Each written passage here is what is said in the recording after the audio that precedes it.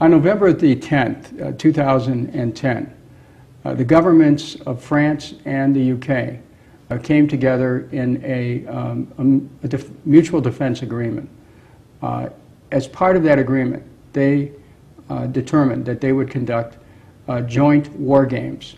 And the joint war games would be against a mythical dictator in a mythical country south of their nations, subject to a pretend UN Security Council resolution, and it would involve airstrikes against this mythical nation. And ground troops.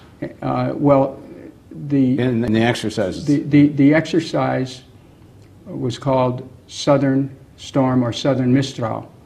Now, what was interesting is, according to the war games, the plan of attack was to be initiated March 21st through March 25th.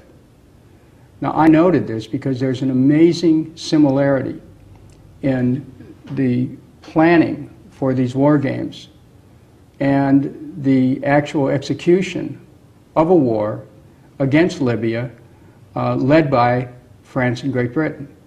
So we need to find out. At almost a precise time there actually was such a war. Right. We need to find out, what was this about? Was there a preconceived plan of attack against Libya, which then used the allegations of a forthcoming massacre as a pretext to launch that attack? Now, is there any evidence now, other than a kind of a conclusion one draws, but is there actually any evidence now that it connects the two things? I mean, it's not out of the question that it's coincidental. Well, here, you have a set of facts that relate to the creation of war games, which correspond almost identically to what actually happened. So we know that. Now, the question is, how far in advance was an attack on Libya conceived?